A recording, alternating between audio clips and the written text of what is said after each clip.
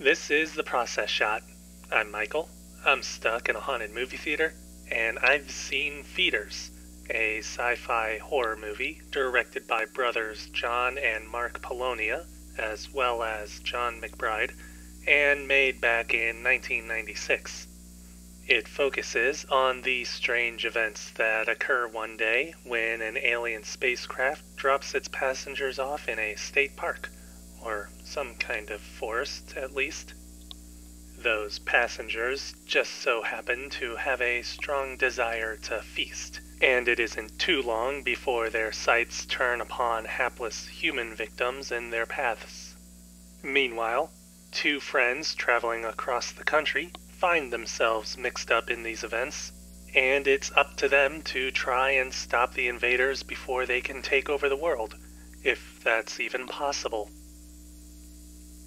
It's probably worth noting that this is a low-budget, shot-on-video affair, and the production values show in every second. Everything is clearly cobbled together, based less upon what they needed for a scene, and more on whatever they had on hand, whether it be shooting on location in cramped houses and hallways, or in open areas during odd hours that don't have people around to interrupt shots. The story itself is actually able to hide this pretty well, keeping to a rather small cast in a small town, but it can't hide the rest of the film's lack of money, especially in its special effects work and the designs of the alien invaders. They're small, and they do at least look like aliens, but they also seem as though they were made out of styrofoam glued together and painted all in one afternoon.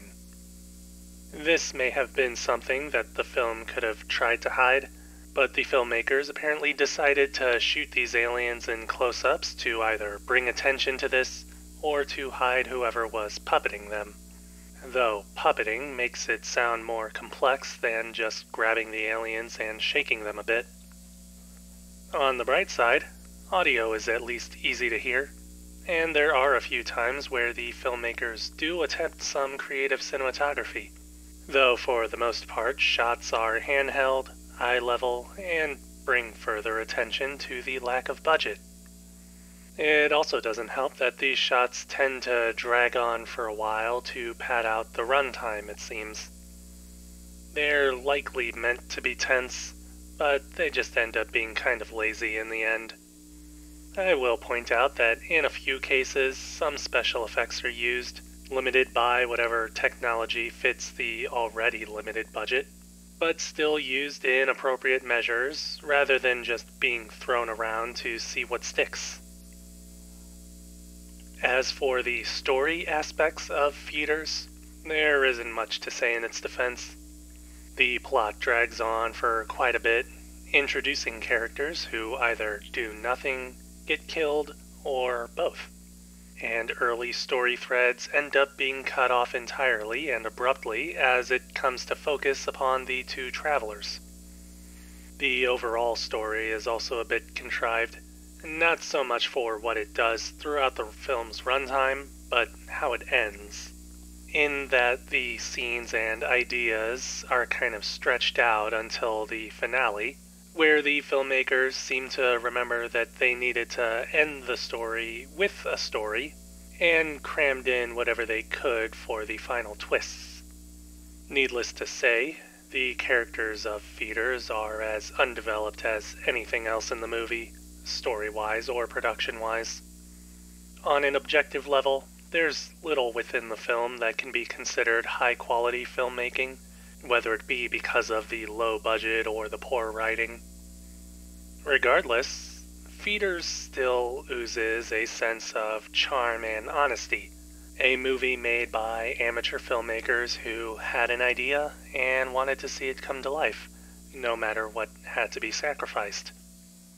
The aliens may be cheap, the story may be weak, and the characters may serve no purpose other than to get killed off, but it all comes together with enough fun and heart that, despite its incompetencies, it's a great example of the sort of creator who will stop at nothing to make their dreams a reality, or something like that.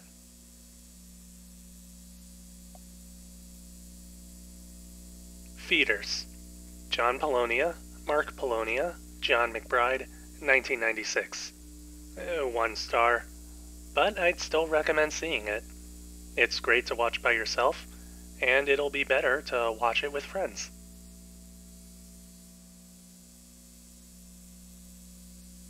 That's it for this review. If you liked it, leave a like. If you have something to add, leave a comment. Subscribe to the channel for more reviews. It's kind of nice to see something that's so bad it's good, but has enough in it to keep it interesting for an audience of one. Most others have been the kind you have to watch in a group, I feel like. I hope I get more movies like this eventually.